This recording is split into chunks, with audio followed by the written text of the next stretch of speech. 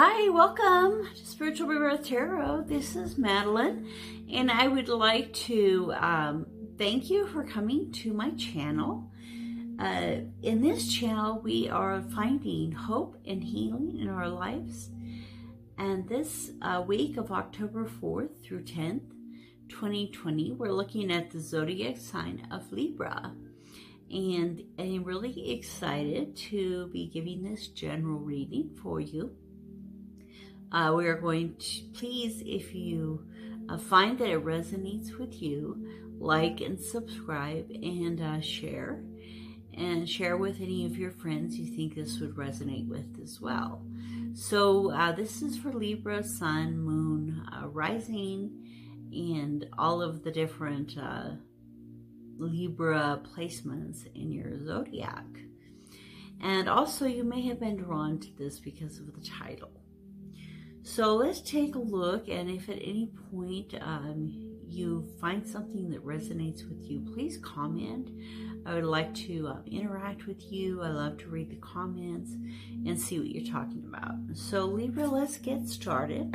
We're going to start with the wild unknown spirit animal deck. And so I love this deck because it really brings out a lot of great energies. The spread we're going to use today is two cards, the path and the obstacle.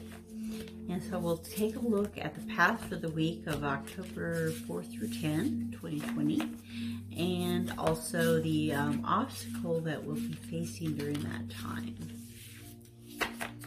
Okay, so let's take a look. And then the path is the peacock, and the obstacle is the moth. I've been getting that a lot, a card. And underneath is the cheetah, which is the first thing I think of is a lot of speed. So the underlying message, the one that is kind of coming from your subconscious level, is the cheetah, and it runs like the wind. It doesn't run for a long time, so it might be telling you, you know, during this week, be really careful that you don't lose your stamina. You might be able to sprint, but you may have a hard time with the endurance, and so really give yourself the rest that you need during this week. Okay, so Libra, let's look first at the peacock card here. So the first thing that comes out to me are the colors and the beautiful yellow in the top, and it kind of looks like sunflowers. And when we think of sunflowers, I like to think of something that's both nutritious and beautiful. And the yellow points to the solar plexus, which is just above the navel, underneath the diaphragm. And so that area is an area that's hard to strengthen. It's hard to keep ourselves upright. You can see me try to sit up more and kind of focus on that. And then it also has kind of a greenish blue, which is kind of combination of the heart and throat chakra. So we're looking at all of this area, really trying to bring up a sense of energy in those parts of our bodies at this time. And I really enjoy working with the chakras, talking about them. And so if you can check out some of the other videos that we have on this channel, that talk about the different chakras and do tarot readings and stuff on those blocking and unblocking and cleansing and those kind of things. And also on the Patreon that we have, there are different conversations on some of the illnesses and things that are associated with the different chakra.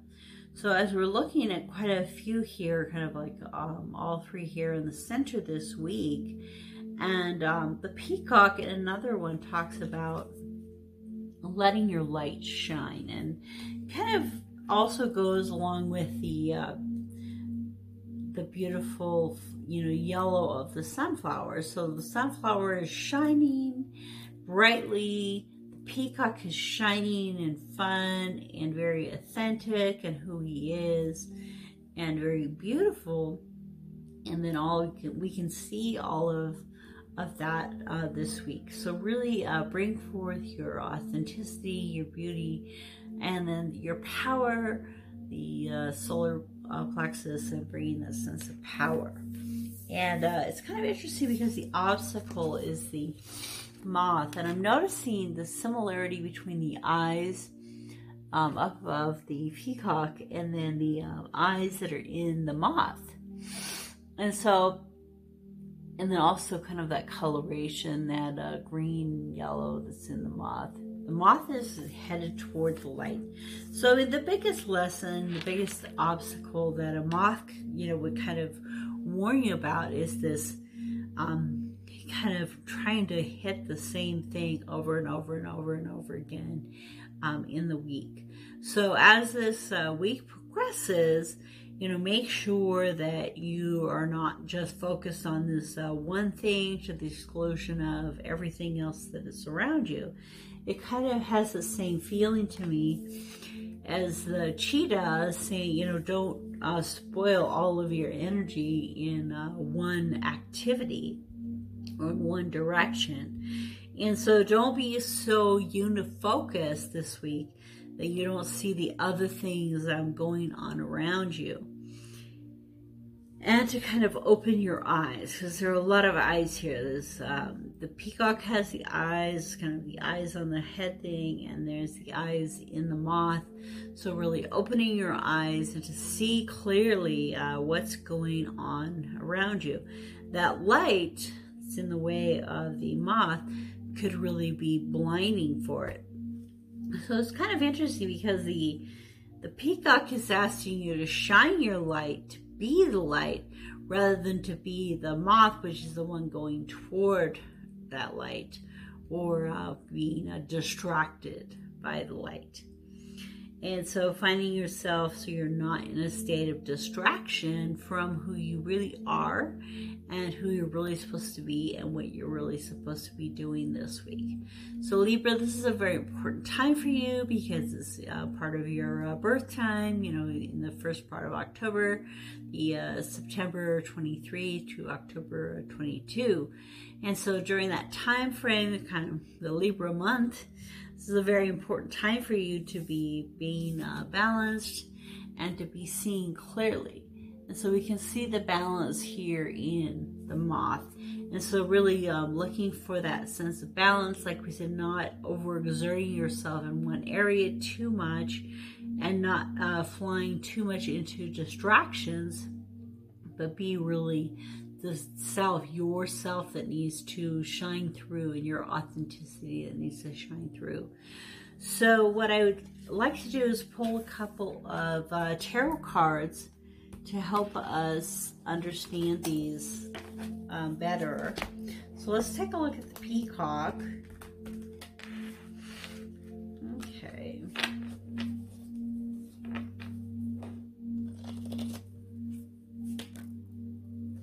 So that one wanted to jump out is the Two of Wands, the Trapper. This is the Native American deck, and I really enjoy this deck. So many times, like the meaning is kind of in the the Native American aspect of the card. Okay, so for this one, it's the Two of Wands and the Eight of Wands. So we'll look at that in just a minute. Let's pull the cards for the moth.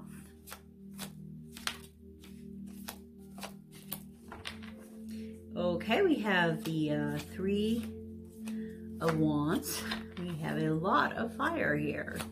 So that can be a little difficult for an air to have to deal with all that fire. We have the Sun, some more fire, and Death. And this is one of my favorite death cards. So let's look at the Peacock first, the Trapper, and the Smoke Signals. Okay, so the Trapper and the Smoke Signals. So as the Trapper is moving along home, he has on his back his catch of the day, the food for the family, so everybody can eat. And then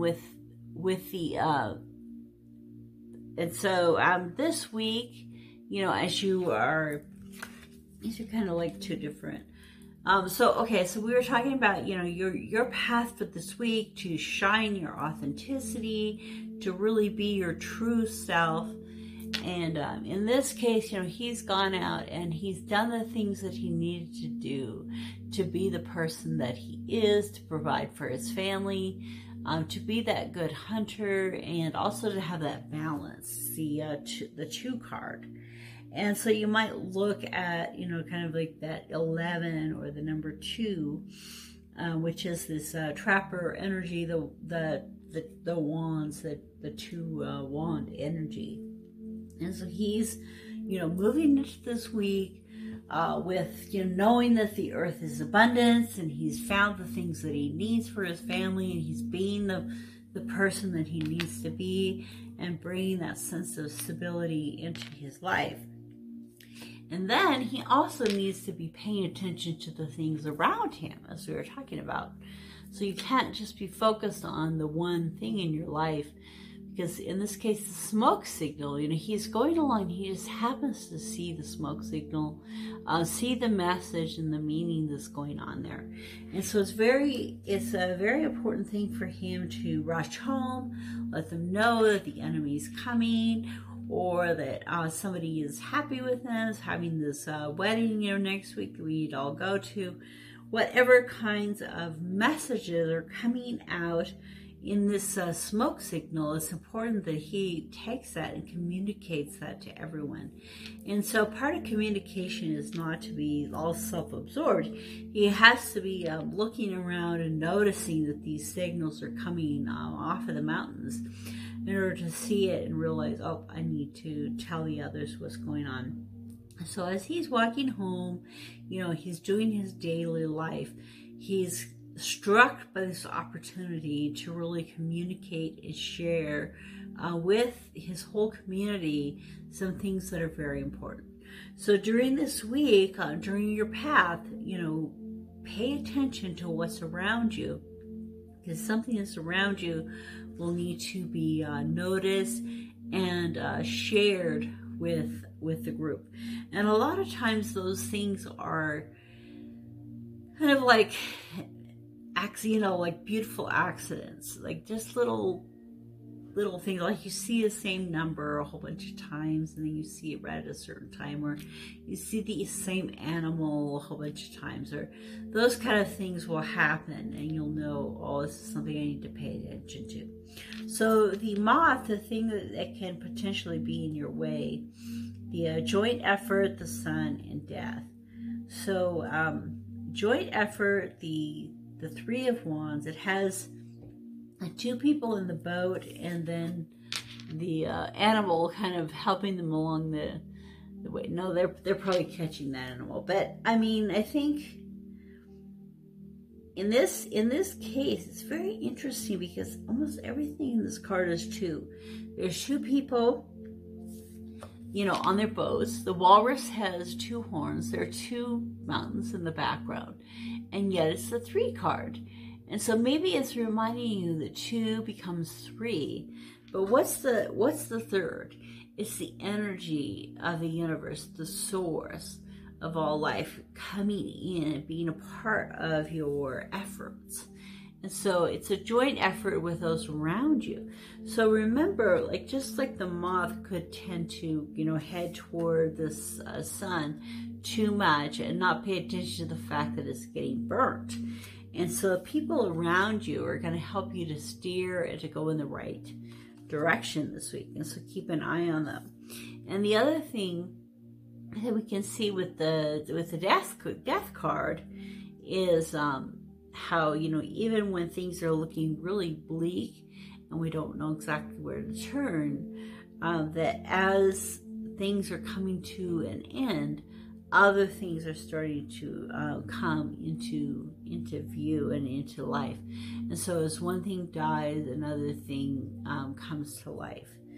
So this, for me, this card is one of the saddest cards. And we just see this, the demise of the Indians and the demise of the buffalo and the time of death inside the white man's structure, you know, and to be kind of like enclosed and encapsulated. And so maybe at sometimes this week you're gonna have a real sadness or downness, and remember during that time that you aren't alone. There are others there to help you on your journey. So we have a few cards here. We have the Scorpio, Leo, and then a whole bunch of fire signs. So let's look at Scorpio and Leo, especially in the extended, and then also, you know, the blocks and the fears and hopes and fears and advice for us. And also pull a Abraham Hicks card as kind of like for that time. So let's come on over to the extended, and we'll continue this reading. And if you resonated with you, please subscribe, like, share this video with others. Comment below on the things that do resonate, how this may be affected here in this coming week. You know, always come back, and I love to get messages from people, to communicate, and to help you in any way. Also, I do offer private readings and other things like that. So take a look at the links below to go either to the extended or to other things. So come on over and let's continue the reading there. See ya.